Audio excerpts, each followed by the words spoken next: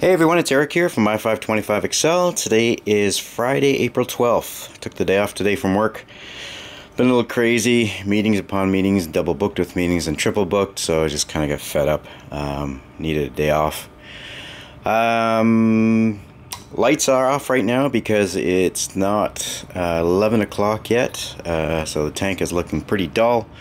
But I'm going to do some work on the tank today. As you can see, the Birds of Paradise has toppled over. It was perched up here. It's now lying on the Duncan and the plate.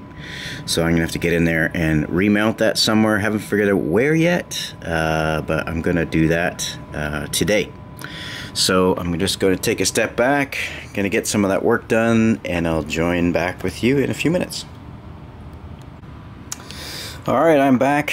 It's a couple hours later actually. Lights are on. As you can see, I put in a new piece of rock in there, mounted the Birds of Paradise on it just to give it some room from everything else. Don't know if it's going to be there. I put a big blob of glue there, so hopefully it stays.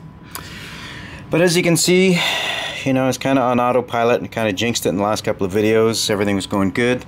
Now I've got some algae buildup on the sand.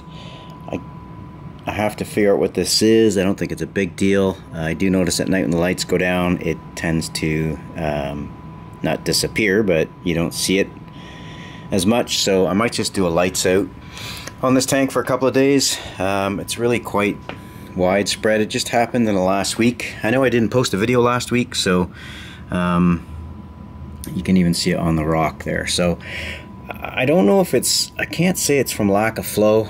I think I got a ton of flow going through here. So not sure what that is yet. I'm going to do some nutrient levels. I'll probably post it here once I get them all done. I'll probably do the readings a little later, so I don't know when I'll post this video, either today or Saturday. But anyway, that's what I'm kind of faced with right now. Kind of irritated with it. Every time something's going smoothly and I talk about it, hey, everything's going smooth, and kind of, anyway, that's the hobby, right? So you got to take the good with the bad. You can see I got some water on here still in the glass. I got to clean that up. I was pretty much armpits deep in this thing today. So all the flow is off right now. As you can see, there is absolutely no flow from the Nero 7, Nero 5, or return pump. And it's really because I've just glued that big coral bird's nest on the rock, so I want to give it time to set. So see, the plate is really getting big now, which is pretty cool.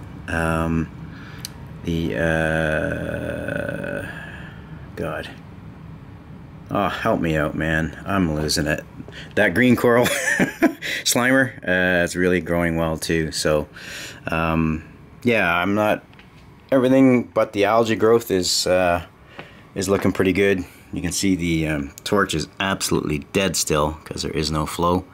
Not used to seeing it like that, but anyway, all is good in there. I think I just got to manage that algae. I'm sure it has something to do with my nutrient levels. I just did a 5-gallon water change yesterday, so once I started noticing the algae and had a bit of time, I just kicked in the return. Sorry, I did one other thing though. I knew before I had 3 Duncans in here, 3 colonies, so you notice I only have 2. I put the bird's nest there, Birds of Paradise. On the other side, in the seahorse tank, I've actually transferred it over here today. So that's where I'm going to keep it, along with its little sister there. Everything in here is going pretty good. Seahorses are good. The frostbite's doing well. Yeah, not expecting a lot out of this tank. The real purpose of it is to house those 2 ladies there and the frostbite. So if the corals get along, that's great. But everything else is pretty cool. No significant algae buildup of any kind other than on the glass, which is par for the course. I'm still dosing 5 mils of all for Reef on here, so I'm just going to keep it at 5. I really don't need much more in there. I don't take a lot of measurement readings on this tank, to be quite honest.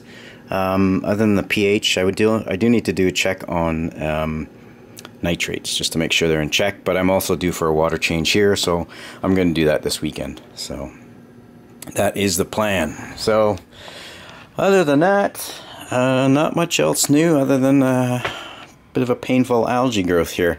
If anybody recognizes what this is, it's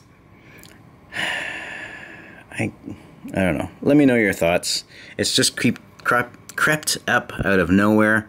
My flow is good. As I say, I got to check the nitrates and phosphates, but it's really just come out of nowhere. Within the last week, of course, I didn't post a video last week, so now I got something to talk about. I'd rather not. Rather good news than bad news, but anyway, take it on the chin. So that's it for today. All the livestock's good, doing well. I'm not adding anything at this point. I just want to get this algae stuff under control, and these new corals here are actually doing really well though. Impressed with them so far. That cherry pop in the corner there is still really growing out, which is great. Zoas are good. Snail sleeping. Other than that, I got a little bit of cleanup to do on the glass here. I did scrape the glass the other day, but I did a pretty quick job, so I need to go back in and just clean it up a bit. So anyway, that's it for me for today. I feel like I'm stammering on here, so I'm going to cut it off. Questions and comments, leave them down below. Always love to hear from you guys. Thank you very much for watching. Always appreciate it. Hoping that you guys get something out of the tank in terms of experience and what I'm going through.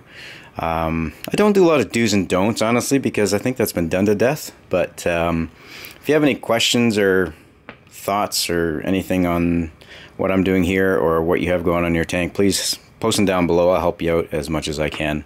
I'll respond as quickly as I can too. So yeah, that's it. So until we chat again, hope you guys have a fantastic weekend. Stay safe and happy reefing.